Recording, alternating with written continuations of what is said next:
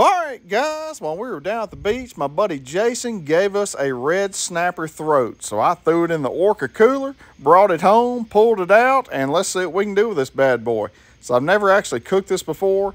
So we're gonna take my cleaver, just kind of pop it right in the middle, butterfly it out. I scored each side just so the seasoning will get in there. So we're using a little bit of Lane's barbecue sweet heat seasoning.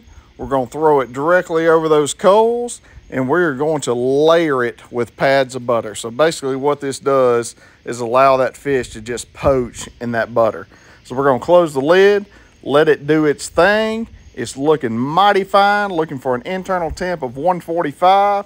You know we gotta have a little sausage as an appetizer. Once it's done, we're gonna bring it inside, let it rest. Y'all know what time it is. It's time to go in for that bite, baby. This was absolutely freaking killer. Enjoy, guys.